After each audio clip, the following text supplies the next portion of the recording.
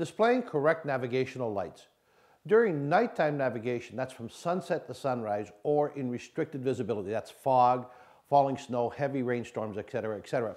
By displaying the appropriate lights, other crafts will know that your boat is under sail, power-driven, or at anchor.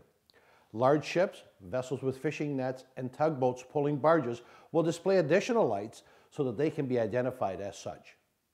As well, during that nighttime navigation, it is possible to determine who has the right of way when two boats meet by looking at the color of the other craft's navigational lights. Sidelights. A red light on the port side and a green light on the starboard side, each displaying a constant beam and affixed in a manner that the light is projected to the front and the sides to allow you to determine if the oncoming craft is heading towards you or from one side or the other. Sternlight. A white light placed as close as possible to the stern of the boat, shining constantly, affixed in a manner so that the light will shine out at 135 degrees from the back of the boat so that it can be seen from the aft and on each side of the pleasure craft.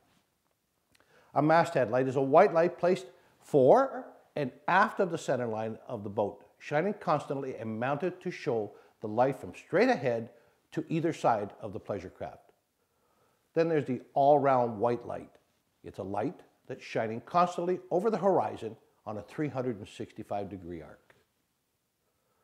A blue flashing light is associated with law enforcement agencies and some government agencies.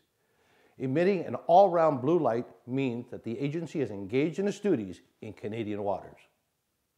Special flashing light. A yellow light placed at the forward end of a towing vessel or vessels being towed.